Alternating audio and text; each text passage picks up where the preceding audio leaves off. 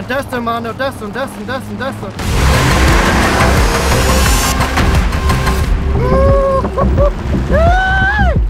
Okay guys, so we're out here in Joshua Tree. We're hanging out with Cam, Kofi, Armando, and Evan, who's operating the camera right now. We're gonna be filming the Cybertruck on these Blazar Remus lenses. Now, I've been actually messing around with these lenses for the past couple of days, and honestly, they've impressed me so much. And what's weird is that they're all sub $1,000, which when you think about anamorphic lenses, that's kind of insane. So I really want to play around with these today and see what they can do.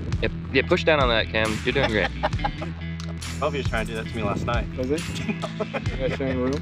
Okay, so these Blazar Remus lenses are way cool. We were using the 100mm lens on the car rig setup. We had the 65mm set up on Kofi's FX3, and then I had the 45mm anamorphic setup on the Nikon Z8. Now, all of these are 1.5x anamorphic lenses, which is honestly a nice middle ground, although I think that these are doing something a little bit extra or special when it comes to how they are applying the anamorphic or distorting the image in order to get more character out of the image. When talking to Cam, he seems to think that they're doing something special to make it feel a little bit more like a 2x anamorphic when it comes to the sides of your image, which is really cool. Now, the sides of your image are definitely a little extra distorted. If you had a person at the edge of your frame, they do tend to skew and look a little funky. However, a lot of that can be fixed in post-production in DaVinci Resolve, so maybe that's not too much of an issue, although you do lose a little bit of field of view when you fix that distortion issue.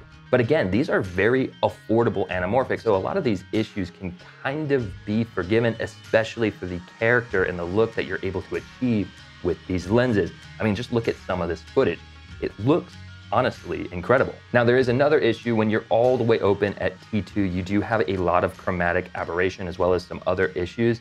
However, if you do go down to T2.8, a lot of that is fixed, so maybe consider if you get these lenses, don't always shoot wide open. If you're okay with some of the issues, go ahead and open it up to T2, but if that is a problem for you, 2.8 seems to be the fix. Now, one of the best things about these lenses is how small and compact they are. I was rocking this on the Nikon Z8 handheld with the LiDAR Focus Pro grip from DJI, and honestly, I feel like this is the perfect handheld setup when it comes to shooting these anamorphic lenses. It never felt like it got too heavy, and then additionally, because we were using that LiDAR Focus Pro grip, I didn't even have to worry about focus, which definitely felt like cheating because that system works so well. If you want to see a video about that, I'll have one coming out pretty soon, or of course you can always go check out Cam, Mackie, or Kofi's videos. They'll have videos as well. Now, with these Blazar Remus lenses, you have two different types of anamorphic flares that you can choose from. You have the blue flare, which hopefully I'm demoing for you guys pretty well right now. That's the flaring that we had on all the lenses on set, but you can also get an amber flare if that is more your style. Now, this was my first venture into using anamorphic lenses, and honestly, I'm kind of hooked now. I'm hoping to get a set of these myself pretty soon, but Kofi has actually used anamorphic lenses, a variety of different anamorphic lenses over the years, and so I wanted to get his thoughts on how these Blazar Remus lenses compare to other anamorphic lenses he's used. So I've been using the Blazars for the same amount of time as everybody else has in this video, but using the Blazar anamorphic lenses, they feel a little bit different.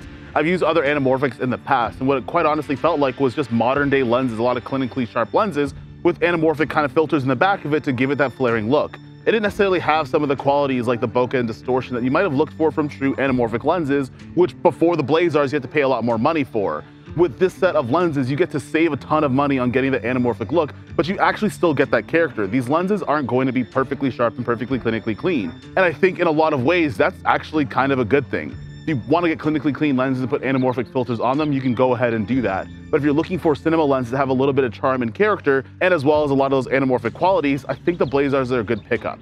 Okay guys, so we had a ton of fun shooting with those Blazar Remus lenses. In fact, we're filming on one right now with the Komodo X and the Remus 45mm lens. It looks great, but I want to tell you guys about what happened at the end of our shoot. So I actually volunteered myself for some reason to be the DIT of the shoot, and we had a ton of different cameras, and I needed to be able to dump all this footage onto my computer. So what I was using were these PGYTech card reader cases. These things are really cool because not only does it have your cards, whether that's SD cards or CF Express A cards, as well as micro SD cards. You can also get another case that holds your CF Express B cards, but it also has a USB-C cable here, so you can plug this into your computer, and then it functions as a card reader as well.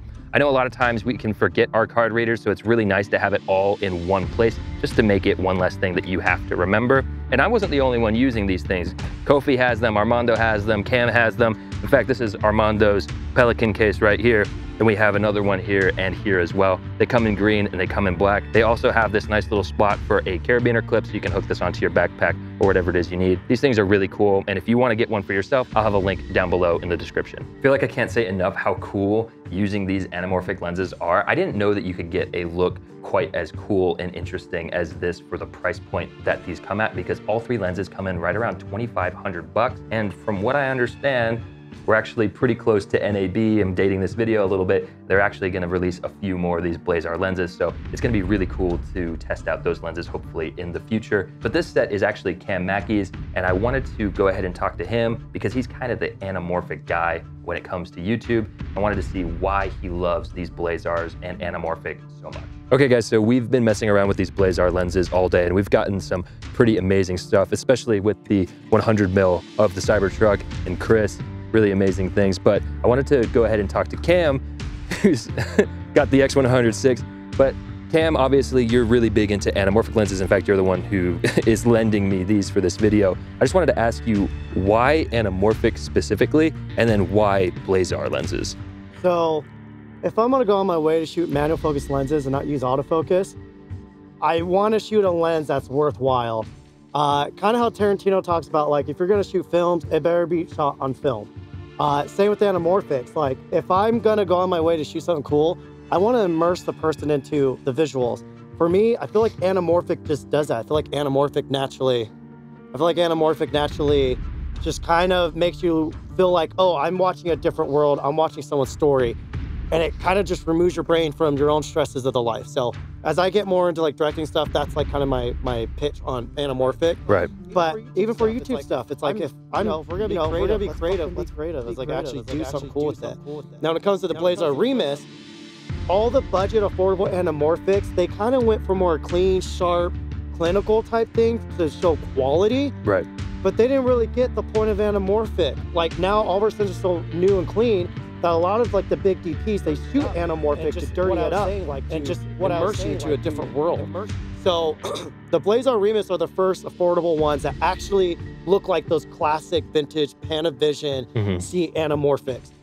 And I don't know, it's crazy that it's taken this much time and competition for someone just to make something like this. So, and to be honest, these actually aren't like technically great lenses. Like they're not super sharp wide open. There's a lot of chromatic aberrations on them. The edges are all kind of funky. The edges are very soft. There's a astigmatism to it. But for me, I love that, especially when it's going straight to YouTube and you're looking at the little thing.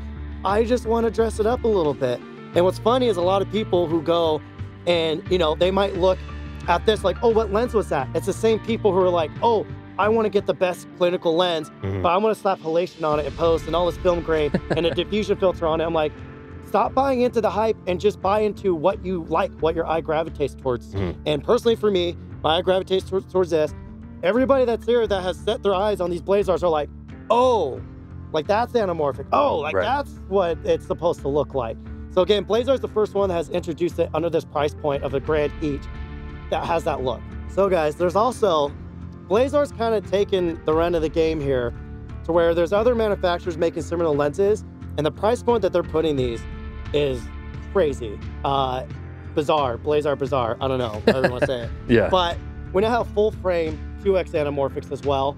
1.5X might still be better for a lot of you guys if you're shooting 16:9 sensors, and even if you are shooting open gate, 1.5 on open gate, you're gonna get really cool vertical usage out of that still. They also have a 35mm, so we're shooting on a red Komodo X over here. That's gonna pair it well with there. And that lens is actually tiny bit more cleaner than these current Blazar Remus.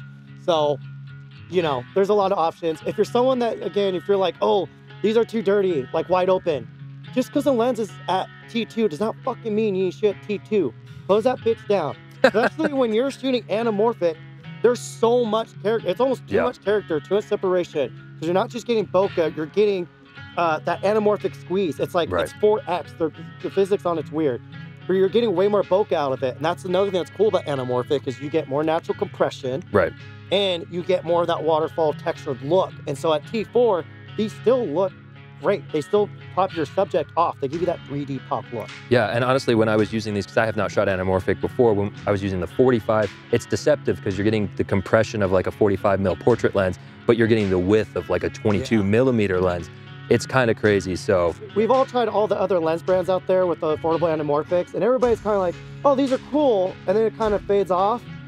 But everyone, when they try these, they're like, oh, like, whoa, like all of a sudden you see everybody wants to go and film. Everybody's like really immersed into it because even just looking through the viewfinder or through your monitor and seeing how beautiful and dreamy and just different worldly they are, it inspires the inner filmmaker. It makes you want to tell a different story. It makes you want to tell a story.